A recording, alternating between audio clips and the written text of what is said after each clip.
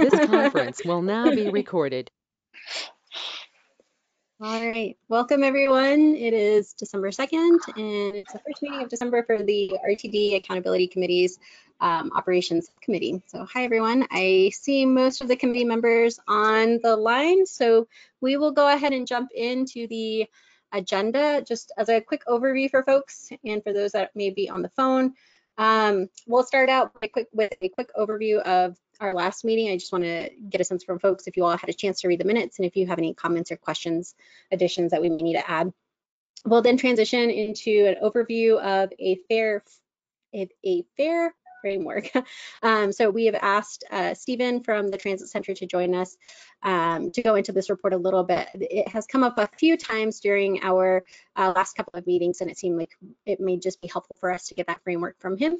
We'll then transition into Natalie's brief presentation on highlighting the Houston network, and then we'll move into a discussion. So I am going to turn off my webcam because I'm getting a notice that my internet may be slow. So moving into the agenda, do folks have any comments or questions related to the meeting summary from our November 18th meeting? Okay, hearing none. I am going to go ahead and turn it over to Stephen. So within the packet, you all, towards the, I'm going to say it was attachment B, the report is provided within that, and I'm hoping that folks had an opportunity to read it. So I'm going to go ahead and turn it over to Stephen with Transit Center to provide just a brief presentation and overview. Stephen? Yeah, sure. Before I get started, I did actually have a few slides that I can share if you have the ability to make me a presenter, or alternately, I can actually share a link to the presentation and have someone else share the screen. Or if that's difficult, I can just, talk through it. I think I'm fine any of those three ways. Matthew, do you think that might be possible to make Stephen host? Great.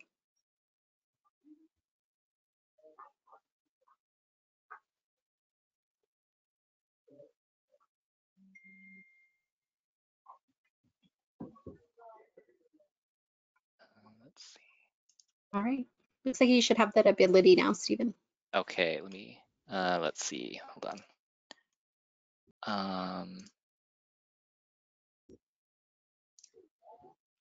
Hold on, sorry. There should be a share screen icon in the center bottom that you can click on. Yep, I see it. It's just giving me a little extra pop-up that I have to turn some other feature on. So I'm trying to do that. All right. Hopefully that will. All right. I may need to rejoin the meeting, so just give me 1 second to. Hold on. Great.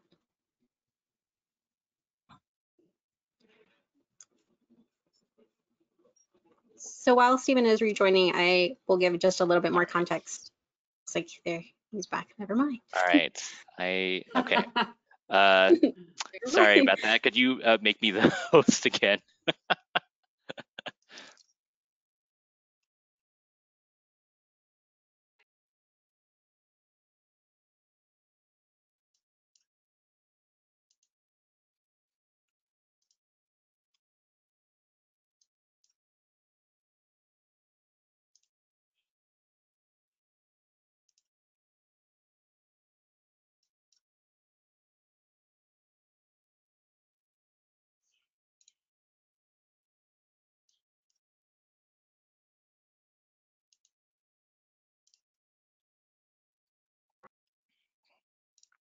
Okay. All right. You should be presenter. Okay, so let me go ahead and thanks for that. Thanks for your patience. So yes, again, I'm Stephen Higuchide. I'm the Director of Research at Transit Center, and I'm happy to share some information from our FAIR Framework report. I do want to, say upfront, I was not one of the authors of the report. The primary author is actually on parental leave right now, so there may be some questions that come up later that I may need to, take back and get back to the group, and I'm certainly happy to do that. For anyone who's not familiar with Transit Center, we are a New York-based foundation that works to make cities more just, sustainable, and prosperous through better transit.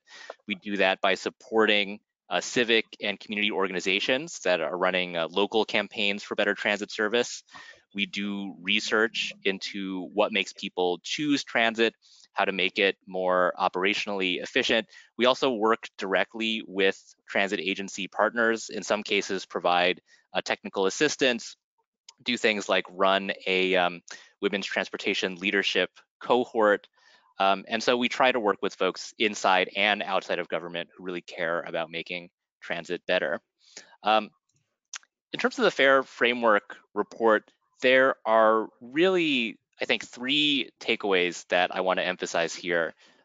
First, in the report, we really talk about the fact that fair policy needs to be guided by goals, whether that's trying to drive ridership, improve racial equity, maintain financial sustainability. Those are all goals that are bigger and broader than something like fare box recovery. RTD here has a legislative mandate for that, and it's a metric that really people pay a lot of attention to in the transit world. But that by itself, it's just one metric. It's not a goal, and by itself, it can distort service planning in ways that might be counter to other goals that are very important to the board or to decision makers.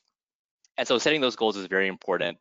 And in addition, in the report, we also talk a lot about the fact that fares should be easy to understand and easy for riders to pay, which means making sure, for example, that there are multiple methods of payment, that if folks don't have access to a smartphone option, that there are many places that they can access a transit pass, that the pass programs are easy to sign up for, even all the way down to the fare machines themselves. How easy are they to use?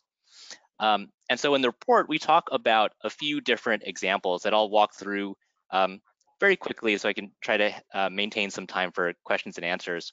In the report, we looked at the San Francisco MTA, which sets 4 goals to guide their fare policy around driving ridership, trying to incentivize prepayment, so not cash fares, but folks buying fares in advance, and then this real focus on convenience and equity. And so what are some of the ways that those goals translate into actual operational policy? San Francisco MTA is the only transit system in the US where on any bus, customers can board at any door, and there's a proof of payment system somewhat similar to on the commuter rail here. That's led to faster boarding, more reliable buses. There has been no increase in fare evasion, and so that's a direct you can draw a line between that and the goal of trying to incentivize ridership. And they also have a free transit program for low and moderate income seniors, youth, and people with disabilities. A third example we looked at was TriMet, the main transit operator in the Portland, Oregon region. They had many other goals. This is not even the full list of goals. And I think it's important to point out here that there are some goals that they can be in tension with each other. You may have to balance between those goals, but simply having those goals means that there can be a fuller, more holistic conversation around how fair policy is set. And so some of the results of having this set of goals include TriMet really led the development of a regional fare card, the HOP Pass, which is pictured here, and many of the smaller providers in the region now are on that pass. That has greatly simplified the fare structure from the rider perspective. They have fare capping on their system so that even if you're paying as you go, nobody pays more than the cost of a monthly pass in a given month. And I can talk a little more about technically how does that happen. They were also, I think, one of the leading agencies in really addressing decriminalization of fare evasion. They created a differently tiered structure where it's now an administrative fine. Folks can perform community service in lieu of a fine, and for low-income riders who fare evade the first time, instead of either of those penalties, they can actually sign up for the low-income fare program and put money on the low income fare card, and that way they're diverted out of the penalty system. So the third example that we talked about in the report is King County Metro, the main bus operator in the Seattle region. And you'll see this isn't even, again, it's a longer list of goals. I think you'll see there's some similar themes here between them and the other agencies that you saw having to do with financial sustainability, operational efficiency, coordinating with other transit agencies in the region, and minimizing the impact on those least able to pay. When you look at the King County Metro, when you look at what they've done, some of the things that really stand out in their fare policy, first, about 8 or 9 years ago, they greatly simplified the fare system, which had been quite complex. And we've actually seen in Austin, Texas as well, another situation where there were these very fine-grained distinctions between service that might not have seemed very different from the rider perspective, and simplifying it led to an increase in ridership. They also do an exceptionally good job of making the low-income fare program easy to use, and they really proactively meet low-income riders where they are, whether that's at schools, transit hubs, having a table at the library, coming to individual housing complexes to sign up users. There are also a lot of partnerships with social service and other service providers. So for example, you can sign up for the low income fare program at the same place that you would sign up for Affordable Care Act health insurance. I think a few areas that I think are really important for discussion within RTD, this whole issue of understandability and ease of use. It did seem to me when I looked at the low income fare program at RTD that there's not the same sort of ease of enrollment. There's not the same sort of breadth of partnerships, that it's much more, that it's perhaps more burden put on people to find and apply for the program. And that seems to translate even into, for example, the fare machines, which put a lot of burden on the user in some situations to proactively select the cheapest fare. Generally speaking, you want to make it so that it's very rare that the system, sort of overcharges you. And the way the fare machines are set up here, it's sort of the opposite. The burden is really put on users. And so those are just a couple things that stood out to me. I'd be very interested to hear from you all whether that is an overall concern, that the fare system isn't as easy to use as it could be, or it's harder to understand than it should be. I think transit agencies everywhere in the wake of racial justice protests earlier in the year are really thinking a lot about doing fare enforcement in a way that doesn't put folks in harm's way, and both riders and operators, since fare enforcement can be such a cause of friction. And then I think third, I just want to emphasize again that it really all starts with actually having a conversation about what the goals actually are for RTD fare policy.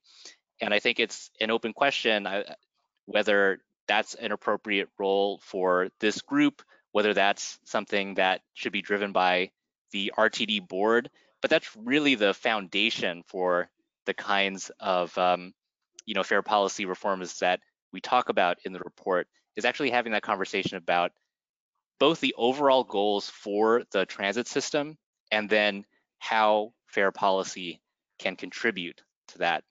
So I'll leave it at that, and I really want to get into some conversation and questions and answer, because I feel like what we tried to do in this report is lay out a framework, but it really is about having that goal-oriented conversation with folks who are steering the governance of RTD. So thank you, and let me go ahead and open it up for questions now. Great. Thank you so much, Stephen, first of all, for joining us. I am going to open it up to members of the committee and see if you all have questions. Stephen, if you wouldn't mind not sharing your screen, that way we can see each other, that would be great. Members of the committee, are there any questions that folks have? Oh, no. Give me one second, Elise, or not Elise, Jackie. It looks like Or at least, Stephen may have accidentally disconnected from the meeting. I do not see him in the attendee list anymore. Okay, let's just open it up for questions and we can go from okay, there. he's back. Sorry guys. He's back. You know, I'm so used to Zoom that I think some of the slightly different features in GoToMeeting are throwing me off a little bit. So apologize for that. You're back, thank you. Jackie has a question for you and then Elise. Well, first, I just want to say thank you. That was really, I think, very informative and helpful. And I think also kind of confirmed a lot of the discussion that we've been having about how to keep it simple or simplify the process. I guess I'm wondering if you have any follow-up data on the fair enforcement and how, I was very interested in that and how, what has changed with the organizations that have tried, you know, given, I forget what you even call it, but kind of forgiven the first breach and really tried to bring them into the system with access to the cards. Have you heard any, Right. do you have any more data on the success of those programs? You know, I don't have follow-up data specifically on those. It certainly doesn't seem like anyone has regretted it. One additional piece of research or additional strain of research, I think that and I'm happy to send this. It's important to try to understand, you know, why people fare evade in the first place. There's a lot of research, for example, coming out of the University of Monash in Australia is sort of like, they're the folks who have done the most work on this. And what you see is, on the one hand, a relatively small number of people who are sort of recidivist evaders. And then you see this much larger group of people who only evade a few times, and it tends to be because, you know, maybe the system is too confusing for them to figure out. You know, they see the train coming and they're like, well, I don't have time to figure this out. I'm just gonna run for it. Or, you know, someone who maybe the bus only takes coins, which is the case in some places, that they don't have it, so they just get on. And so one implication of that is that you have to make the fair enforcement system forgiving to the majority of people who are doing it, you know, sort of unintentionally or only a few times, as well as, you know, being cognizant that, you know, if it's low income riders who really can't afford to pay, what are you gaining by, you know, covering them in fines as well? It's, you know, sometimes people are just making that rational choice because they have to make the choice between, you know, having money for food or for transportation. So.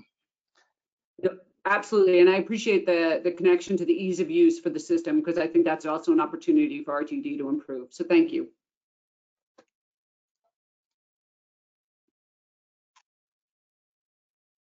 Elise.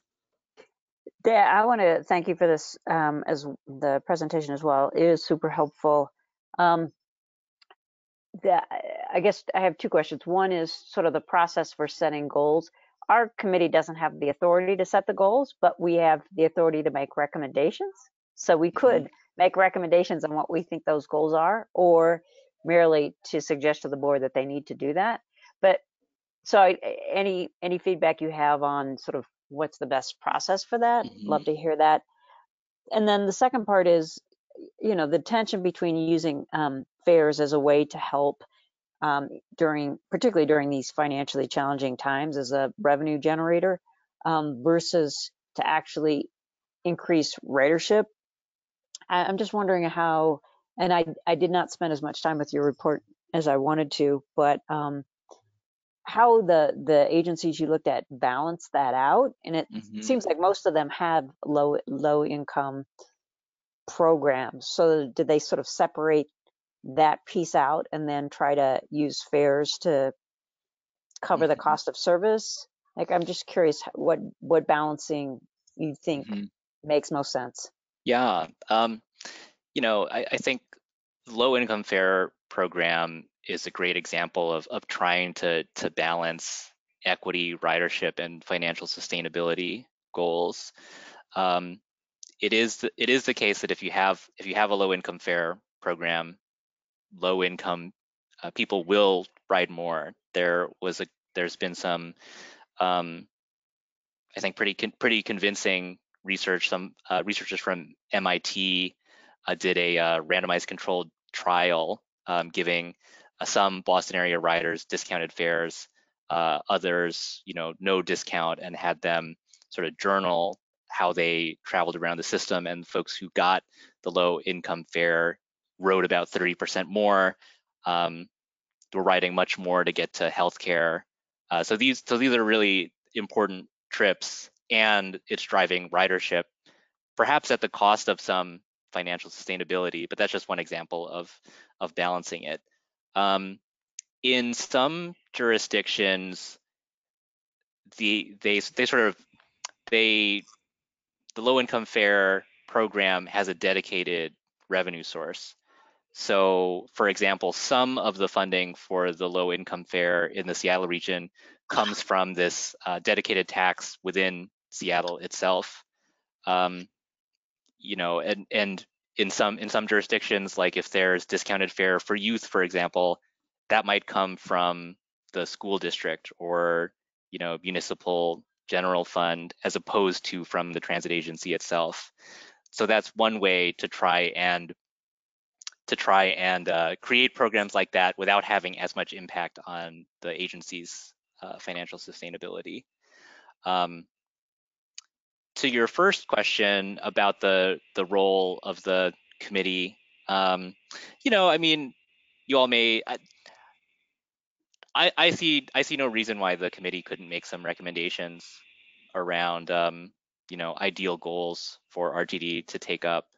I think that this from what I understand, this committee has been created with a broad mandate, and because there's broad recognition that there's value in reimagining how regional transit works. And so I think it would be completely appropriate to recommend some possible goals. Thanks. Lynn, I see you came on camera. Yeah. Do you have a question? I do. That was great. Thank you. I think it's very interesting. I am one of the two representatives on the committee from the RTD board, and looking at it, I'm interested in this and taking it back to the board, potentially having you come. But I'm wondering, you mentioned the research around people riding the buses and trains more with the low income fare with the discount. Mm-hmm. Do you have research? Have you seen research about the effect of having a pass in your pocket, an annual pass or something like that? How much more people ride then? Mm-hmm. I'm not sure I could cite any offhand, but I certainly, from my understanding, yeah, certainly it takes a lot of the friction out of the experience, right? And there are only there aren't that many places that have an annual pass, but certainly I think the consensus is for, when people have a monthly pass, they ride more often, and they ride more often for those kinds of incidental trips. So I would think the same would be true of an annual pass. Thank you. Kristen? I was curious, you're talking about capping fares, or the pay as you go instead of coming up with the chunk of money for the monthly pass. And I think that is a hindrance for a lot of households to be able to come up with $140 in one lump sum. So in the research, does that show that the pay as you go instead of, and then capping it according to don't pay more than you would with a monthly pass, has that increased ridership? I think that fare capping is new enough. It's only with the most recent generation of smart car technology that this feature can be built in. Sure. So I think it's I think that we don't have enough data to show the effect on ridership. But certainly, I think there's a strong equity reason to have the fare capping, because it is quite common for someone who just has to pay as they go. They end up spending more than it would be if they had been able to buy a monthly pass. So having the technological ability to now cap the fare, it seems like a bit of a no-brainer. But in terms of I would love to see more data on it. I just think with that, it's only become possible in the last few years. I'd like to see that go into our pile of recommendations, Dave. Yeah, I did have a question on the fare capping. Stephen, do you typically see that with folks that have the smart card ability? Because I think one other thing that has come up or at least I remember this coming up a few times during the past program working group process, was that folks were really wanting to continue having paper passes. So there was this tension between paper passes and the card passes. So I'm just curious if you all have any research on that as well. Yeah, I mean, I don't think you would be able to do fare capping with the paper pass system. I mean, one thing I'll say generally is that there's a lot of ways you can there's a lot of ways you can try to simplify the fare system even with paper media. And I do think sometimes it is worth asking, what's the cost benefit on paying for a lot of new fare payment infrastructure. So that's kind of a general comment. I don't know that I have a full answer. I know fare capping certainly I think would be pretty challenging with a paper pass system. But I imagine that is motivated by trying to make it as easy as possible for riders, right? Yeah. So we'll take 2 more questions. Chris, I see that you unmuted yourself, but I also see Rhett raising his hand. So I'll go Rhett and then Chris, and then we'll wrap this portion up. Just a real quick question. The other model that would be a possibility, I would think, is if a person doesn't use a certain amount, they buy a monthly pass, but they don't ride as much, then having some of that carry forward, just like your minutes due in a telephone, a cell phone program or something like that. Has anybody looked at that as an alternate model? That way you feel like you don't lose it if you don't use it. You'll still have the ability to have it. And again, as other people have noted, if you got that pass in your pocket, you're a lot more likely to use it. Ridership is, to me, the most important single thing here. Yeah. I haven't seen it, but it sounds like a good idea to me. I think why not? It certainly is something that the technology should be capable of. And there's another kind of related, even though it's not the same.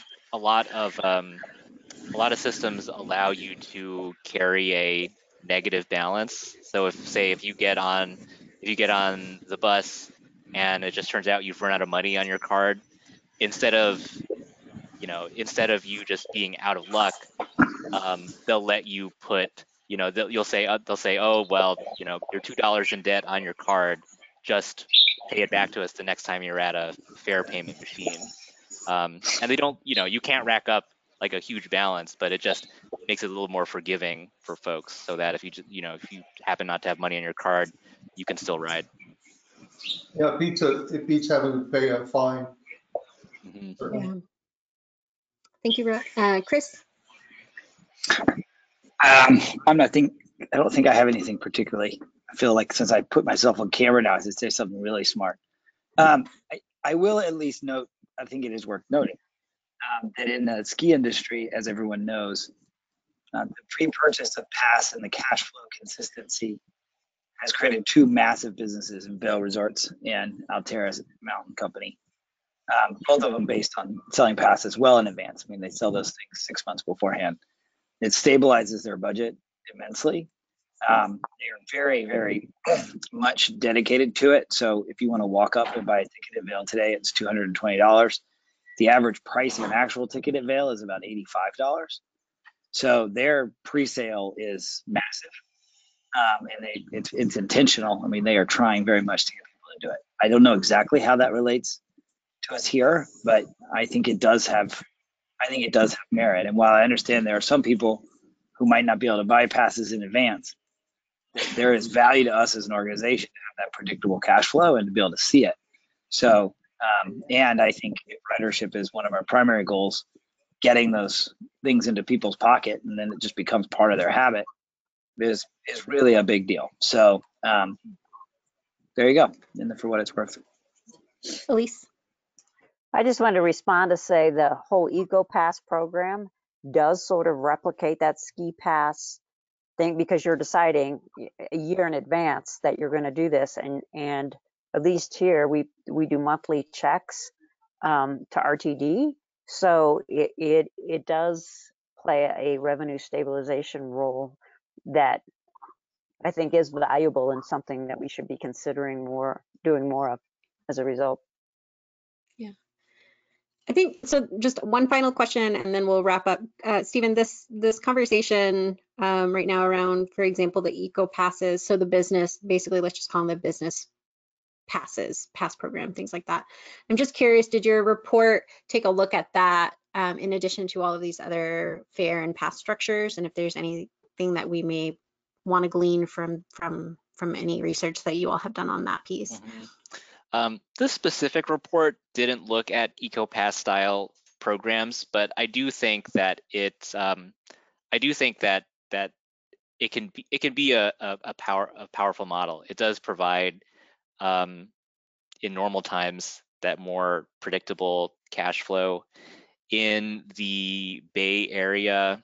I mean, you may already have something like this, but in the Bay Area there are a lot of like apartment complexes that will provide transit passes to residents as an amenity, and the transit agencies out there do bulk pricing for the residential complexes. You know, it's in most places it's much more common for these type of EcoPass programs to be something that's aimed just at employers, but trying to incentivize residential complexes to do it or neighborhoods, it can be powerful. I mean, my understanding is that there are some folks in the region who feel like maybe RTD has become over-reliant on the EcoPass.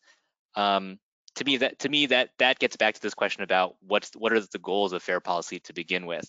You know, the EcoPass can be a really good model. It's just this question of how are you balancing the different things you're trying to achieve with your fare policy.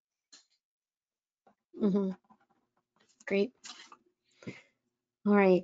Well, thank you so much, Stephen, for joining us and for providing this overview. I am just wondering if you may be able to share the PowerPoint with us afterwards, just as a supplement to the report. And then if folks have any additional questions, I'm sure we're happy to share your contact information if you feel comfortable with that, especially for members of the committee. So. Yeah, I'm happy to share the slides and definitely feel free to share my contact information. Great. Thank you so much, Stephen. I think I'll stick around for the next presentation too, because I just am curious. So. Yeah. No, please do. Speaking of which, Matthew, Stephen, I saw you unmuted yourself. Oh, I was just going to say, Stephen, you can send it to me and I'll distribute it to the committee. Okay. Great. All right. So next item on the agenda is Natalie Shishido. She's going to do a brief presentation on her findings from the city of Houston. I know that's, again, popped up as part of this conversation. So Natalie, let's make sure that you have share screen abilities, and then we'll allow you to get started. Great. I should be able to do that.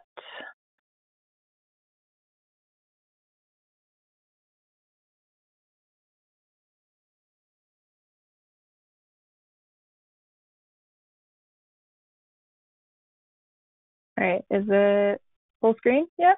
No, it is not.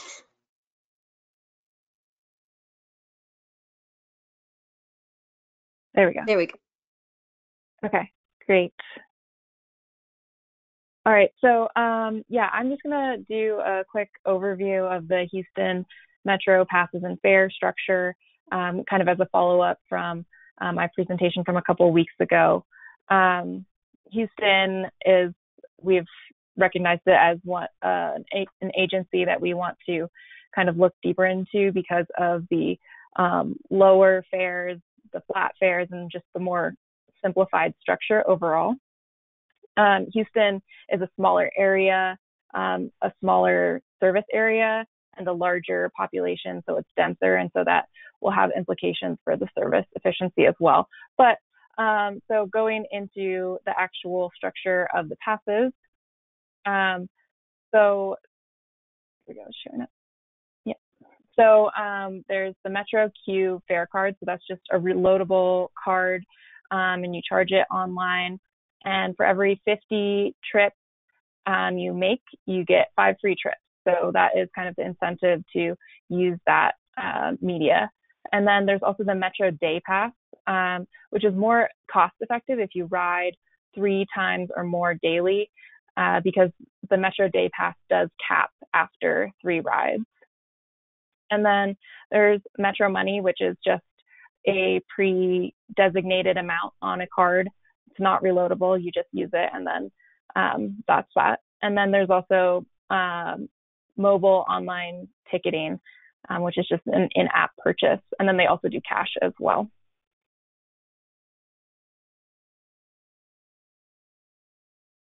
So this is just a comparison of the Metro Q fare card and the Metro Day Pass, which is the 2 main fare cards. The main difference here is that the Metro Q fare card offers more, the best value for somebody who would ride once or twice daily versus the Metro Day Pass, which you use on your first and second ride, you pay full price. And then the third ride, you pay half price. And then after that, it caps, so you don't pay any additional fare for the day until the day is over. And then there's some other comparisons, but they're pretty similar overall other than that main aspect. And so this is the fare structure and the discounts. So for the local bus, the Metro Rail, and the Metro Rapid, it is $125 per ride, a flat rate in the local Houston area. And then the discount, which applies to certain groups, is half off, and it's rounded down to 60 cents. So the discounted rate applies to students, seniors 65 to 69, and people with disabilities. And then there's also a free fare for children, jurors, seniors 70 and over, and Metro veterans pass holders who are decorated or disabled veterans. And then, so this 125 fare applies to the Houston downtown area. And then there's also park and ride zones for commuters outside of Houston. And those are a little more varied. So these are the fares for the different zones. Houston's that central area. And then just, I had to look it up because I'm not familiar with the Houston area, but Conroe would be about 40 miles outside of Houston. So that's kind of that distance in that farthest zone. And then in the closest zone, like Maxey Road, that's about 12 miles out from the Houston center. So I think one thing that came up here, I think, I didn't have it. So these are just some extra links to follow if you're curious. But one thing that came up when I was sharing this with the finance committee this morning was what impact that this might have on, what impact that the low fares might have on operating funding sources. So Houston's fares make up about 12% of their operating funding source versus RTD, where in 2019 we had 23% of the operating funds were made up of fairs. So that is one thing that came up this morning that I wanted to add as well. And that is all I have. Great, thank you so much, Natalie. I want to check in with folks on the committee just to see if there's any additional question. And then Stephen, since you're still on the line, and I know you all are, Transit Center is very familiar with other cities. If you have anything else to add, that would be fantastic. So we'll open it up to questions from the committee.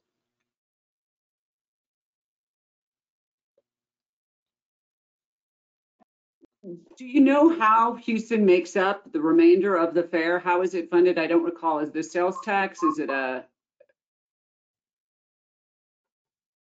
Overall, it's, oh, Matthew can answer it. It's local funds, but I don't know what that actually consists of. So this question was asked at the Finance Committee earlier this morning, and I looked it up, I Googled it, and they have a sales tax.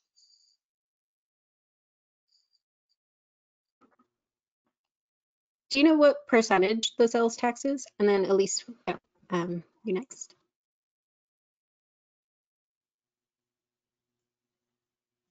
I believe there was a 1% sales tax. Okay. That's all right. I'd have to look that up again. That's okay. Elise? Well, I was just curious. I mean, again, with the balance between having cheaper fares that increase ridership versus higher fares that maybe depress it. It seems like there's a sweet spot. And I'm just curious, maybe this is a question for Stephen, or maybe Natalie knows, just if there's been any studies regarding what that sweet spot is. If you, and I don't know, basically you want to fill up your transit system. And even if those fares are lower fares, you're you know, increasing, you know, revenue potential there. And I'm just curious how other agencies have dealt with that balance point.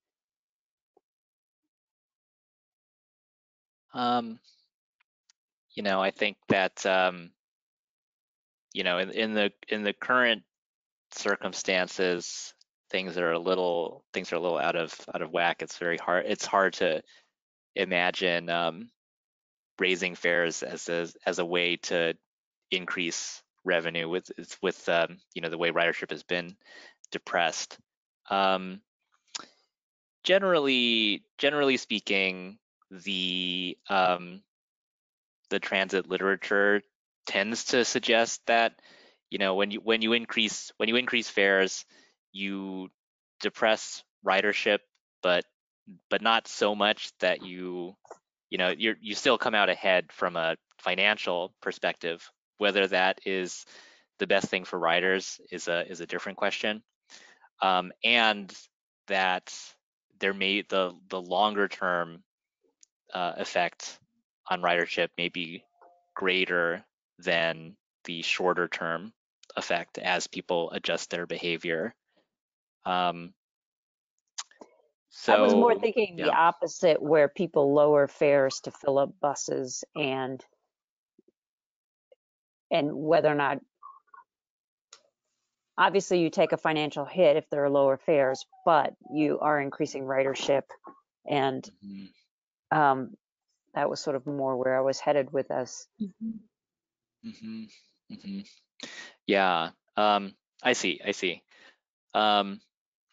think that you know, some of the examples that are more prominent in the research, in New York, for example, there was a situation in the 90s where there was a lot of we had a lot of what we called two fare zones, and with a change in the fare payment system, it became much closer to a flat fare, so that people traveling longer distances weren't paying as much, and that led to a very large increase in ridership. I know that's a little bit of a different situation than just sort of lowering the fare in an across the board way, but it does suggest that there's some real sensitivity there. Thanks. Rhett? You know, the one thing that so often is ignored in looking at fares and the effect on ridership and the benefit of lowering and raising is the implications for congestion of having a healthy ridership on your mass transit system. If you look at how a lot of like Fast Tracks, which was our light rail system, a big part of how that was sold was this is going to make congestion, give us less congestion. And there is a real price to congestion. And UT Austin used to do, I don't know if they're still doing this, great surveys to estimate the cost of the lost time that people had as a result of congestion. And the more people, one of the importance of using ridership to drive our decisions about mass transit, I think, is that ridership, those are people that were taken off the road. Most of those people are single occupancy vehicles. And that has huge value, especially when you look at the, oh, what is it, 6 billion or so that we just spent to widen I-70, or maybe it's 3, it's billions. So I just wanted to bring that small point out.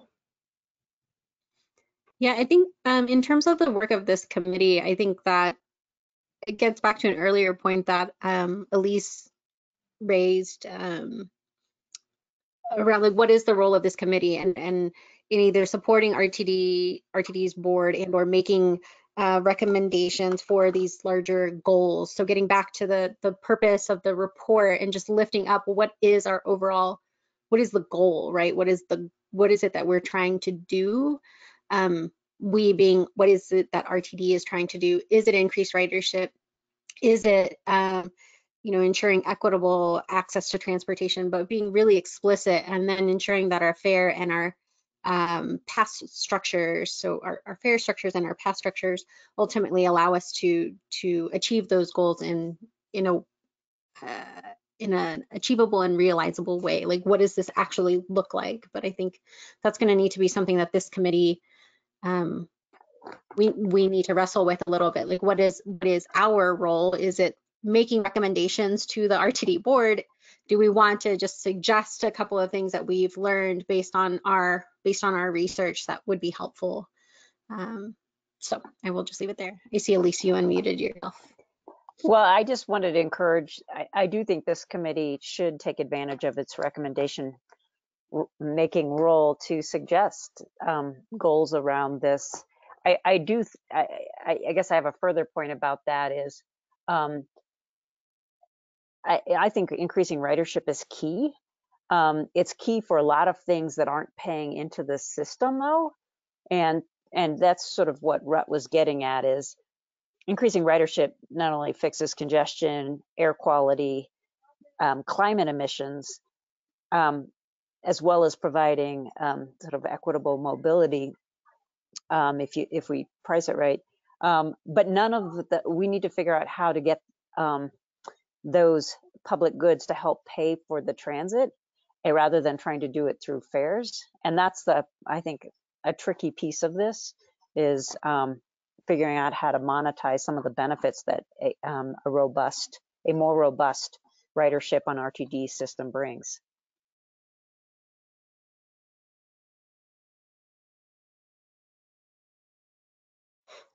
So I think I just want to acknowledge time. We have about 10 minutes left. Are there any additional questions either for Stephen and or Natalie before we wrap up and move into at least what I'm seeing as a potential next steps?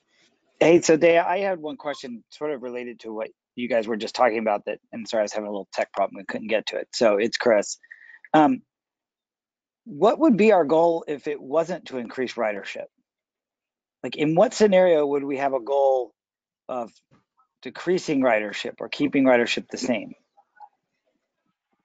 Yeah, Elise, and then Jackie, and then I can jump in. Okay, I don't think cool. it's that we would ever want to decrease ridership, but you could say revenue generation or covering your costs are a higher purpose, which then would cause you to have higher fares that could then depress ridership. If you led with increasing ridership, that would encourage you to lower fares. So, but that doesn't have to mean lowering revenue, right? So if the price went down 75% and ridership went up 50%, revenue would go up. Cost of running a bus is always the same, regardless of the number of people who are on it. So if there's one person on the bus, that bus is running, it costs $1,000 to run it that day. If one person rides it 10 times, then you get $10, and that didn't work very well.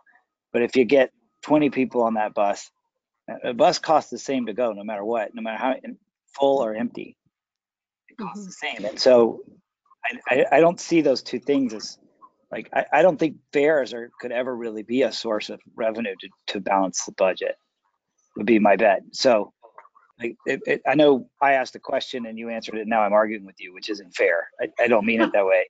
No, So, I've had this argument with RTD just so trying many to times understand it. Yeah. about trying to fill up buses. There is no Yeah. cost of filling up buses. Now, RTD will argue back, yeah, but if you're too good, you'll make me have to run a second bus, and that's a whole slew of additional costs. And that's the calculus around how do you pay for how much the pass program should cost. So I don't disagree with you, but I think it's a question of how you prioritize your goals. Yeah. Okay. Somebody, I'm not sure.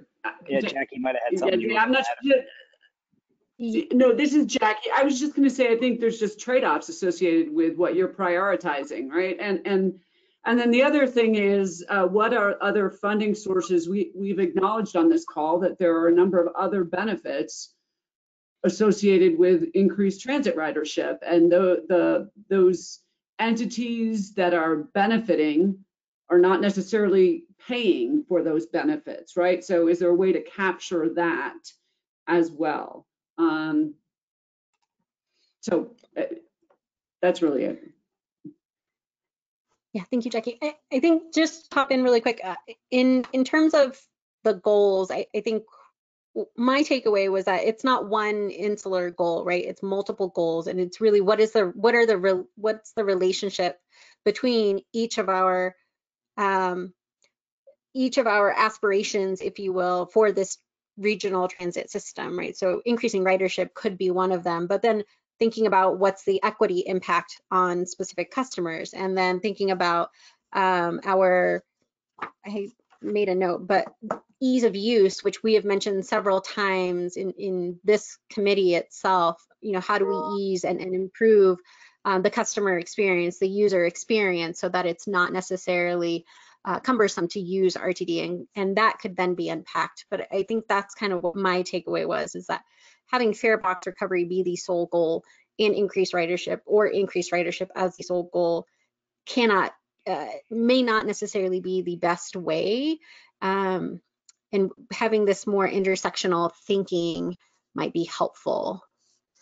That was my key takeaway from this kind of conversation. Lynn, I see that you hopped on, so I just want to check in and see if you have anything else to add. Just, that the world has changed, obviously, and ridership is going to have to be a huge goal. Returning before that, Chris is at least kind of saying, every ride is subsidized. So you get beyond that first bus, then you have another one, and RTD had the workforce issues. So we didn't have enough drivers. So those were sort of the balance, but clearly those aren't, those are different issues now.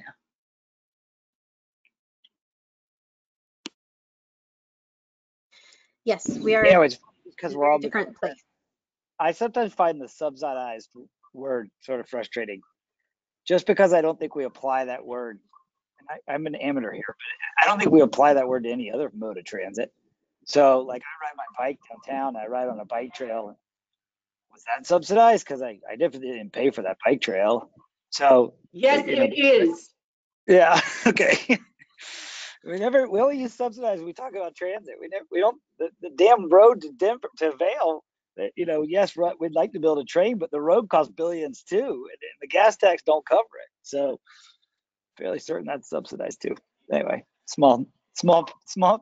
Important point. From the peanut gallery. Yes. But I think it's important to recognize what you just said, and I think the average person driving their car feels like that road has been paid for, and they don't acknowledge the ongoing maintenance. So until you get involved in local government associated with maintaining that road,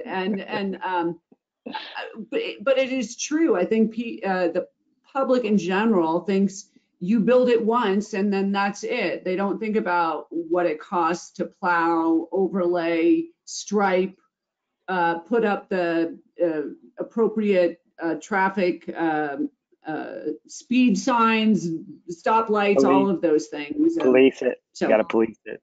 Long-term maintenance. Yeah.